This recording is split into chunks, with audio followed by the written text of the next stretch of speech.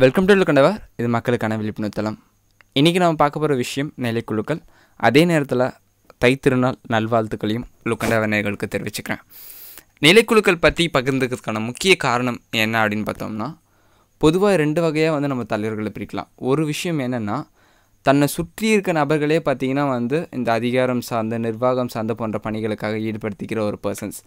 இன்னொரு வகையான தலைவர்கள் அப்படின்னு நம்ம எடுத்துக்கிட்டோம் அப்படின்னா, யாருக்கு அந்த கெப்பாசிட்டி இருக்கோ அவங்கள கண்டறிஞ்சு உரிய நபர்களை உரிய இடத்துல வைக்கிற ஒரு தலைவர் அப்படின்ட்டு சொல்லலாம். இப்போ பெரும்பாலான தலைவர் பதவிகள் எப்படி இருக்குது அப்படின்னு பார்த்தோம்னா, இந்த டீசென்ட்ரலைசேஷன் அப்படின்னு சொல்லுவோம். நம்ம மத்திய மற்றும் மாநில அரசால் சில அதிகார பரவலாக்கங்கள் நம்ம ஊராட்சி நிர்வாகத்துக்கு கொடுக்கப்பட்டிருக்கு. இந்த இடத்துல என்ன நடக்குது அப்படின்னு பார்த்தோம்னா, தலைவருடைய மனைவி, தலைவருடைய தம்பி, தலைவருடைய அண்ணன், அவங்களுடைய சொந்த பந்தங்கள்லேயே பார்த்திங்கன்னா இது மாதிரியான நிலைக்குழுக்கள் போன்ற விஷயங்களுக்கு ஈடுபடுத்துறதுனால முழுமையான விஷயங்கள் நல திட்டங்கள் நம்ம கிராம மக்களுக்கு போய் சேர மாட்டேங்குது அப்படின்றது ஒரு நிதர்சனமான உண்மையாக இருக்குது. ஆகையால் வர ஜனவரி 26 இந்த நிலைக்குழுக்களை பற்றி வெளிப்படையாக ஒவ்வொரு இடத்துக்கும் தெரிஞ்சுக்கணும் அப்படின்றத கேட்டுக்கிறேன். இன்னொரு விஷயம் என்ன அப்படின்னா, இப்போ விவசாயத்துறை சார்ந்து ஒரு நிலைக்குழு இருக்குது அப்படின்னா, அங்கே விவசாயம் செய்யாத ஒரு பர்சனை போட்டால் ஜஸ்ட் ஒரு பொம்மையாக தான் இருப்பாங்க தவிர அவங்க ஒரு செயல்பட்டாக இருக்க மாட்டாங்க. அது மாதிரி நீங்கள் உரிய நபர்களை கண்டறிஞ்சு இந்த நிலைக்குழுக்களை உங்கள் ஒவ்வொரு பஞ்சாயத்துக்கும் அமைக்கிறதுக்கு பொறுப்பேற்றுக்கணும் அப்படின்றத கேட்டுக்கிறேன். இப்போ அந்த நிலைக்குழுக்களை பற்றி டீட்டெயில்டாக என்னென்ன விஷயம் சொல்லியிருக்காங்க அப்படின்றத பார்ப்போம். இந்த நிலைக்குழுக்களை பொறுத்த வரைக்கும் அரசாணை நிலை எண் 102 ஊரக வளர்ச்சித்துறை 12/7/2005 அப்போ வெளியிட்டிருக்காங்க. பிரிவு 94. ஒவ்வொரு கிராம ஊராட்சிக்கும் கீழ்கண்ட நிபந்தனைக்கு உட்பட்ட உறுப்பினர்கள் தேர்வு செய்யணும் அப்படின்னு சொல்லியிருக்காங்க. நியமன குழுவை பொறுத்த வரைக்கும் தலைவர் தவிர 2 ஊராட்சி உறுப்பினர்கள், அதாவது வார்டு மெம்பர் மட்டுமே இருக்கணும் அப்படின்னு சொல்லியிருக்காங்க. இதர குழுக்களில் அரசு அலுவலர்கள் மற்றும் கிராம ஊராட்சி உறுப்பினர்கள் இல்லாத வெளிநபர்கள் 2 இருக்கலாம் அப்படின்னு சொல்லியிருக்காங்க. அதாவது சாமானிய மக்கள், தன்னார்வலர்கள். ஒவ்வொரு குழுவிற்கும் அரசாணையில் குறிப்பிட்ட எண்ணிக்கைக்கு குறையாமல் உறுப்பினர்கள் இருக்கணும். அதாவது அதிகபட்சமாக எவ்வளோ வேணால் இருக்கலாம், பட் குறைந்தபட்சமாக அந்த அரசாணையில் குறிப்பிட்ட அளவுக்கு இருக்கணும் அப்படின்றத சொல்லியிருக்காங்க. அப்புறம் ஊராட்சி தலைவர் மற்றும் உறுப்பினர்கள் ஒன்றுக்கும் மேற்பட்ட குழுக்களில் பங்கேற்கலாம் அப்படின்னு சொல்லியிருக்காங்க. ஒரு உறுப்பினர் 3 குழுக்களுக்கு மேலே தலைவர் பதவியில் பணியாற்றக்கூடாது அப்படின்றத சொல்லியிருக்காங்க. கிராம ஊராட்சி தலைவர் அனைத்து குழுக்களிலையும் பார்த்திங்கன்னா பதவி வழி, அதாவது எக்ஸிக்யூட்டிவ் ஆஃபீஸர் மெம்பராக இருப்பாங்க, உறுப்பினராக இருப்பாங்க அப்படின்றத சொல்லியிருக்காங்க. சரி, இப்போ இந்த பிரிவு 95 கீழே என்னென்ன நிலைக்குழுக்கள் சொல்லியிருக்காங்க அப்படின்னு பார்ப்போம். நியமன குழு, வளர்ச்சி குழு, வேளாண்மை மற்றும் நீர்பிரி முகடு குழு, பணிகள் குழு, கல்விக்குழு. சரி, இந்த 5 குழு தான் இருக்கணுமா அப்படின்னு பார்த்தோன்னா கண்டிப்பாக எந்த வகையான ரெஸ்ட்ரிக்ஷனும் இல்லை. உங்கள் கிராமத்துக்கு வேறு ஏதாவது சார்ந்த நிலைக்குழுக்கள் இருந்து அதை நம்ம மேனேஜ் பண்ணால் நல்லாயிருக்கும், அதிகார பரவலாக்கம் இருந்தது அப்படின்னா நீங்கள் தாராளமாக அதை பற்றியும் பேசி நீங்கள் குழுக்களை அமைக்கலாம் அப்படின்றத தெரிவிச்சுக்கிறேன். முதல் விஷயம் பார்த்திங்கன்னா நியமன குழு. இந்த நியமன குழுவில் யார் இருப்பாங்க அப்படின்னு பார்த்தீங்கன்னா, கிராம ஊராட்சி தலைவர், கிராம ஊராட்சி உறுப்பினர்கள் 2. அதாவது கிராம ஊராட்சி உறுப்பினர்கள் ஆண்டுதோறும் பார்த்திங்கன்னா சுழற்சி முறையில் தேர்ந்தெடுக்கப்படணும் அப்படின்னு சொல்லியிருக்காங்க. இந்த ஒரு வருஷம் 2வது வார்டில் இருக்கவங்களும் 3வது வார்டு மெம்பர் இருக்கவங்களும் இருக்காங்க அப்படின்னா, அடுத்து 4வதுல இருக்கவங்களும் 5வதுல இருக்கவங்களும் இருக்கணும், அடுத்து 6வதுல இருக்கவங்களும் 1வதுல இருக்கவங்களும் இருக்கணும். அது மாதிரி ரொட்டீனாக இந்த நியமன குழுவில் இருக்கணும் அப்படின்னு சொல்கிறாங்க. இந்த நியமன குழுவோட பணிகள் அப்படின்னு பார்க்க சொல்ல, ஊராட்சியிலிருந்து ஊதியம் பெறும் பதவிக்கு நியமனம் தேவைப்படும் பொழுது கூட்டப்பட வேண்டும். அதாவது ஏதாவது ஆஃபீஸர், நம்ம இப்போ கிளர்க்கு போன்ற ஊழியர்கள், ஓஎஸ்சி போன்ற ஊழியர்கள் தேவைப்படுறாங்க அப்படின்னா அப்போ யாரை நியமிக்கலாம் அப்படின்ட்டு முடிவெடுக்கிறதுக்கு அதிகாரம் தலைவர், அப்புறம் 2 வார்டு மெம்பர், இவங்க டிஸ்கஸ் பண்ணி எடுக்கிறதுக்கான ஒரு குழுவாக தான் இந்த நியமன குழுவை மேக் பண்ணியிருக்காங்க அப்படின்ட்டு சொல்லலாம். வளர்ச்சி குழுவோட உறுப்பினர்கள் அப்படின்னு பார்க்க சொல்ல, நம்ம கிராம ஊராட்சியோட 2 வார்டு மெம்பர், சத்துணவு அமைப்பாளர், தொடக்க அல்லது நடுநிலைப்பள்ளி தலைமை ஆசிரியர், சுய உதவி குழு உறுப்பினர் அல்லது பிரதிநிதி யாராவது இருக்கலாம், ஒரு சமூக பணியாளர், அதாவது என்ஜிஓவில் இருந்தும் இருக்கலாம், இல்லை அரசு, அதாவது சமூக பணி செஞ்சவங்களும் இருக்கலாம், இல்லை அங்கே ஏதாவது என்ஜிஓ இருக்குது அப்படின்னா அவங்களும் இருக்கலாம், நிறுவன அமைப்பாளர், கிராம சுகாதார செவிலியர் அவங்க இருக்கணும் அப்படின்னு சொல்லியிருக்காங்க, ஊர் நல அலுவலர், தொடக்க வேளாண்மை கூட்டுறவு சங்க செயலாளர் இவங்க இருக்கணும் அப்படின்னு சொல்கிறாங்க. ஊராட்சியின் பெண் வார்டு உறுப்பினர்களில் ஒருவர் இங்கே குழுவில் தலைவராக இருப்பாங்க. இங்கே 2 வார்டு உறுப்பினர் சொன்னேன், இதில் ஒருத்தவங்க பெண்ணாக இருக்கணும். அவங்க தான் இந்த வளர்ச்சி குழுக்கு ஒரு பெண் தான் வந்து இந்த வளர்ச்சி குழுவோட தலைவராக இருப்பாங்க அப்படின்றத சொல்லியிருக்காங்க. இவங்களுடைய பணிகள் அப்படின்னு பார்க்க சொல்ல மக்கள் நலம், சுகாதாரம், குடிநீர், சமுதாய சொத்துக்கள் ஆகியவற்றின் பராமரிப்பு மற்றும் தரம் உயர்த்தல் மற்றும் தொற்று நோய் பரவாமல் தடுக்க பாதுகாக்கப்பட்ட குடிநீர் வழங்கும் நிலையங்களை வந்து மேற்பார்வையிடுறது, நோய் தடுப்பு மற்றும் தடுப்பூசி முகாம்களை வந்து முறையாக நடத்துறது, மக்கள் நலம், குடிநீர் மற்றும் கிராம சுகாதார மேம்பாடு விழிப்புணர்வு முகாம்கள் நடத்துறது, ஊராட்சி பகுதிகளில் அமைந்துள்ள துணை சுகாதார நிலையம் மற்றும் சுகாதார நிலையங்களை பார்வையிட்டு ஆலோசனைகளை கிராம ஊராட்சிகளுக்கு வந்து கொடுக்கறது, குடிநீர் விநியோகத்தில் வந்து பயன்பெறுவோரின் பங்கேற்பினை வந்து அதிகரிக்க பண்ணுறது, தனிநபர் கழிவறை, பள்ளி கழிவறை, மகளிர் சுகாதார வளாகம், சமுதாய கழிவறை ஏற்படுத்த உதவி செய்தல், மகளிர், குழந்தைகள், மாற்றுத்திறனுடையோர், ஆதரவற்ற விதவைகள், முதியோர், மீட்கப்பட்ட கொத்தடிமைகள், தாழ்த்தப்பட்டோர் மற்றும் பழங்குடியினர் நலனை வந்து காக்கிறது, சுய உதவி குழுக்கள் யாராவது குழுக்களில் இல்லாமல் பெண்களை வந்து குழுக்களில் சேர்க்கறது, அதை நிர்வகிக்கிறது, குழந்தை தொழிலாளர், கள்ளச்சாராயம், பெண் சிசு கொள்ளை, தீண்டாமை, வரதட்சணை கொடுமை போன்ற சமூக கொடுமைகளை வந்து ஒழிக்கிறது, வறுமை ஒழிப்பு திட்டங்களை நிறைவேற்ற தேவையான நடவடிக்கைகளை உரிய அதிகாரிகள் தொடர்பு கொண்டு எடுக்கிறது, மேல்நிலை நீர்த்தேக்க தொட்டி, கைப்பம்பு, விசைப்பம்பு, குடிநீர் ஊரணிகள் போன்றவற்றை வந்து பராமரிப்பதில் ஊராட்சிக்கு வந்து உதவி செய்கிறது இந்த குழுவோட உறுப்பினரோட வேலையாக இருக்குது. கிராம வளர்ச்சி திட்டம் தயாரிக்க ஊராட்சிக்கு வந்து ஹெல்ப் பண்ணுறது, பொது விநியோக கடைகளை பார்வையிட்டு குறித்த நேரத்தில் குறித்த அளவில் தரமான பொருட்கள் வந்து விநியோகிக்கப்படுதா என்பதையும், தினசரி பொருட்களுடைய இருப்பு பட்டியல் தகவல் பலகையில் வந்து வைக்கப்பட்டுள்ளதா என்பதையும் வந்து மேற்பார்வையிடணும். அது மட்டும் இல்லாமல் ஊராட்சி பகுதிகளில் அமைந்துள்ள எந்த ஒரு மையத்தையோ அல்லது நிறுவனத்தையோ பார்வையிடுறதுக்கான அதிகாரம் வளர்ச்சி குழுக்கு இருக்குது.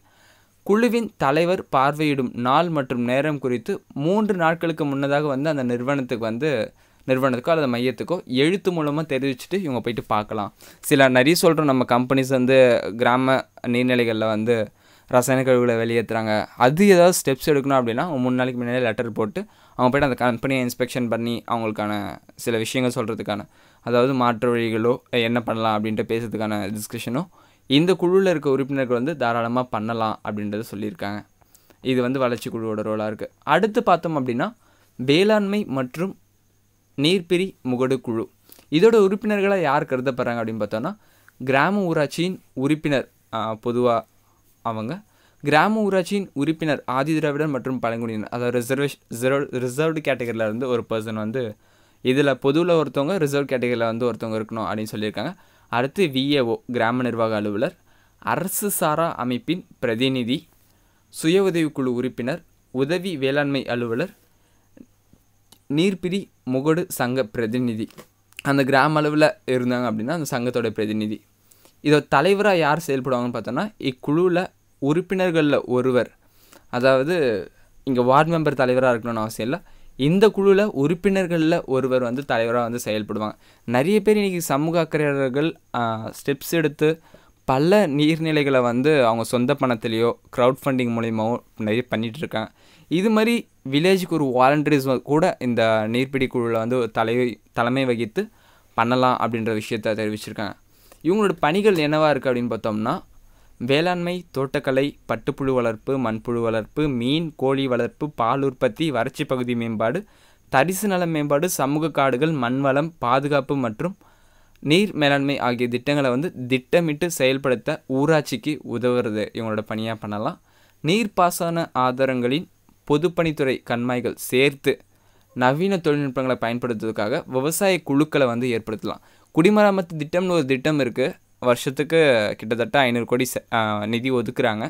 இது எல்லாமே பார்த்திங்கன்னா டெண்டர் வந்து ஆளுங்கட்சியோ எதிர்கட்சியோ, அதாவது செல்வாக்கூடிய நபர்கள் கிட்ட தான் இந்த டெண்டர் ஆனது போயிட்டுருக்கு. ஒரு பஞ்சாயத்துக்குள்ளே ஜேசிபி இருக்குது, பட் ஆனால் அந்த டெண்டர் யார் போகுதுன்னா ஒன்றியத்துக்கான ஒரு ஜேசிபி கிட்ட போயிட்டுருக்கு.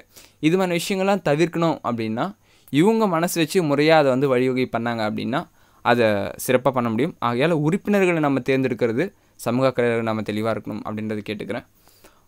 வார்டு குழுக்கள் நிறைவேறும் தீர்மானங்களை வந்து செயல்படுத்த பரிந்துரை செய்தல், வேளாண்மை மற்றும் நீர் இப்படி சார்ந்து ஏதாவது தகவல் வந்து வார்டு வைஸில் நம்மளுக்கு தீர்மானமாக வருது, ஏதாவது ஒரு லெட்டராக வருது அப்படின்னா அதை ரெக்டிஃபை பண்ணுறது இவங்களோட பொறுப்பாக இருக்கும் அப்படின்ற சொல்லியிருக்காங்க. அடுத்து பார்த்தோம்னா பணிகள் குழுவோட உறுப்பினர்கள். இவங்கள பொறுத்த வரைக்கும் பார்த்தீங்கன்னா கிராம ஊராட்சி உறுப்பினர் அதே மாதிரி பொது மற்றும் ரிசர்வ் கேட்டகரியிலேருந்து ஒருத்தவங்க 2 பேர், தொண்டு நிறுவன பிரதிநிதி, சுய உதவிக்குழு பிரதிநிதி, சத்துணவு அமைப்பாளர், தொடக்கப்பள்ளி அல்லது நடுநிலைப்பள்ளி தலைமை ஆசிரியர், கிராம நிர்வாக அலுவலர், ஊர்நல அலுவலர், அப்புறம் கிராம சுகாதார செவிலியர் இவங்களாம் இருக்கணும். இதே மாதிரி தலைவருக்கு பார்க்க சொல்ல இக்குழுவில் உறுப்பினர்களில் ஒருவர் வந்து யாராவது ஒருத்தர் தலைவராக செயல்படலாம் அப்படின்றத சொல்லியிருக்காங்க. இவங்களோட பணிகள் என்னவாக இருக்கும், அதாவது பணிகள் குழுவோட பணி என்னவாக இருக்கும் அப்படின்னு பார்த்தீங்கன்னா, மத்திய மாநில அரசு திட்டங்களை தரத்துடன் உரிய நேரத்தில் திட்ட வழிகாட்டி நெறிமுறைகள் படி செயல்படுத்த ஊராட்சிக்கு உதவி செய்தல். இப்போது ரீசெண்டாக 2019-20 பொறுத்த வரைக்கும் கவர்மெண்ட்டு பொருளாதார வளர்ச்சியாக இருக்கட்டும், சமூக வளர்ச்சியாக இருக்கட்டும், இல்லை திட்டங்கள் சார்ந்து இருக்கட்டும், மொத்தம் நம்ம தமிழக கிராம மக்களுக்காக மட்டும் 504 திட்டங்கள் கொடுக்குது. பட் ஆனால் இன்றைக்கி மக்களுக்கு தெரிஞ்சது வெறும் 10, 5, 20 அது மாதிரியான திட்டங்கள் தான் தெரிஞ்சிருக்கு. இது என்னென்ன திட்டம், அதுக்கு வந்து என்னென்ன சர்டிஃபிகேட் அட்டஸ்ட் பண்ணணும், எந்த அதிகாரியை போய்ட்டு தொடர்பு கொள்ளணும், இது மாதிரியான விஷயங்களெல்லாம் யாரும் முறையாக மக்களுக்கு வந்து விழிப்புணர்வு வழங்கணும் அப்படின்னு பார்த்தீங்கன்னா இந்த பணிக்குழுவில் இருக்க உறுப்பினர்கள் வந்து வழங்கணும் அப்படின்றத சொல்லியிருக்காங்க. அதே போல் உள்ளூர் வள ஆதாரங்களை பயன்படுத்தி கிராம வளர்ச்சி திட்டம் தயாரிக்க ஊராட்சிக்கு வந்து உதவி செய்கிறது இவங்களோட ரோலாக இருக்குது. குடியிருப்பு அல்லது வார்டு வாரியான தீர்மானங்களை செயல்படுத்த பரிந்துரை செய்யலாம் அப்படின்றத சொல்லியிருக்காங்க.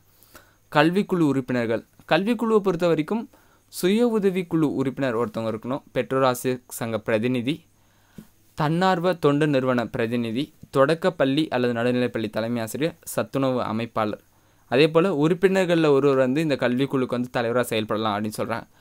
இவங்களுடைய ரோல்ஸ் அண்ட் ரெஸ்பான்சிபிலிட்டி பணிகள் பார்க்க சொல்ல ஊராட்சியில் உள்ள பள்ளிகளின் செயல்பாடுகளை வந்து கண்காணிக்கலாம். நம்ம நிறைய பேர் சொல்கிறோம் அரசாங்க பள்ளியோட தரம் கம்மியாயிடுச்சு அது மாதிரி விஷயங்கள். பட் ஆனால் இன்றைக்கும் பார்த்திங்கன்னா தமிழ்நாடு அளவில் பார்க்க சொல்ல பல்வேறு அரசாங்க பள்ளிகளில் இருந்து நிறைய சக்ஸஸ்ஃபுல் பர்சன்ஸ் வந்து தன்னுடைய அரசாங்க பள்ளி தலைமை ஆசிரியர்களாக இருக்கட்டும், ஆசிரியர்களாக இருக்கட்டும், அவங்களோட சொந்த ஈடுபாடால் பல்வேறு முன்னேற்றத்தை வந்து கொண்டு வந்திருக்காங்க. அதே போல் இன்றைக்கி நிறைய பேர் அரசு துறை அதிகாரிகளாக இருக்காங்க அப்படின்னு பார்த்தோம்னா அவங்க பயின்றது எல்லாமே பார்த்திங்கன்னா அரசாங்க பள்ளி தான். இதில் இந்த நேரத்தில் இன்னொரு விஷயம் சஜஷன் ரெக்வஸ்ட் என்ன அப்படின்னா, தயவு செஞ்சு கடன் வாங்கிலாம் தனியார் பள்ளியில் உங்கள் பசங்களை சேர்க்கணும் அப்படின்ற எந்த ஒரு விஷயமும் நீங்கள் நினைக்க வேணாம் அப்படின்றத தெரிவிச்சுக்கிறேன். சப்போஸ் காசு இருக்குது அப்படின்னா அப்போ தனியார் பள்ளியில் சேர்க்கறது உங்கள் விருப்பம். பட் கடன் வாங்கி நீங்கள் அந்த தனியார் பள்ளியில் படிக்க வைக்கணுன்ற அளவுக்கு எந்த வகையான ஃபெசிலிட்டிஸும் அரசாங்க பள்ளிகளை காட்டிலும் தனியார் பள்ளி வந்து உயர்ந்தது இல்லை அப்படின்றத தனியார் பள்ளி மற்றும் அரசாங்க பள்ளியில் படித்த 2 அனுபவத்தினால நான் உங்ககிட்ட இந்த நேரத்தில் இதை பதிவு பண்ணிக்கிறேன். இது மாதிரி ஒரு விஷயம். அப்புறம் பொதுமக்களின் பங்களிப்புடன் பள்ளிகளின் அடிப்படை வசதிகளை வந்து மேம்பாடு அடைய செய்தல். சின்ன சின்ன விஷயங்கள் ஏதாவது பண்ணணும்னா நம்ம வந்து பேரண்ட்ஸ், டீச்சர்ஸ், அப்புறம் வந்து ஸ்டூடெண்ட்ஸ் இவங்களை இன்வால்வ்மெண்ட் பண்ணி நம்ம வந்து சில விஷயங்களை வந்து அவேர்னஸ் போன்ற விஷயங்களுக்கு வந்து பசங்களை பயன்படுத்தி இன்னும் அவங்கள திறமை ரீதியாக ரொம்ப வந்து மேம்படுத்தலாம் அப்படின்றத சொல்லியிருக்காங்க. அனைவருக்கும் பார்த்திங்கன்னா கல்வி, முறைசாரா கல்வி, நூலக மேம்பாடு, எழுத்தறிவு மற்றும் படிக்கும் ஆர்வத்தை தூண்டும் வகையில் வந்து விழிப்புணர்வு ஏற்படுத்துறது இந்த கல்விக்குழுவோட இது ரோல்ஸ் அண்ட் ரெஸ்பான்சிபிலிட்டியாக இருக்குது. அதே மாதிரி பொதுவாக பார்க்க சொல்ல அனைத்து பொதுக்குழுக்களின் நடவடிக்கைகளும் கிராம சபை மற்றும் கிராம ஊராட்சி மன்றத்தின் பரிசீலனைக்கும் முடிவுக்கும் வந்து வைக்கப்பட வேண்டும் அப்படின்னு சொல்கிறாங்க. தற்காலிக குழுக்கள் அப்படின்னு பார்க்க சொல்ல கிராம ஊராட்சிகளின் தேவையின் அடிப்படையில் அல்லது கடமைகளை செய்வனே செய்யவும் மேம்படுத்தவும் தற்காலிக குழுக்களை வந்து நீர்ப்பாசனம் தவிர தற்காலிக குழுக்களை வந்து ஏற்படுத்திக்கலாம் அப்படின்னு சொல்லியிருக்காங்க. தற்காலிக குழுக்கள் 6 மாதங்கள் மட்டுமே செயல்படலாம். அதற்கு மேற்பட்டு செயல்பட வேண்டிய அவசியம் ஏற்பட்டால் ஊராட்சிகளின் ஆய்வாளரிடம் முன் அனுமதி பெற வேண்டும் அப்படின்றத அரசாணை நிலை எண் 102 கீழே சொல்லியிருக்காங்க. துணைக்குழுக்கள் அப்படின்னு சொல்லியிருக்காங்க. கிராம ஊராட்சி தனது கடமைகளையும் பொறுப்புகளையும் சிறப்பாக செயல்படுத்த தேவைப்படும் துணைக்குழுக்களை வந்து குடியிருப்பு அளவில் அல்லது வார்டு அளவில் அமைச்சிக்கலாம். வார்டு உறுப்பினர்கள் வந்து அக்குழுவோட தலைவராக வந்து செயல்படுவாங்க அப்படின்னு சொல்கிறாங்க.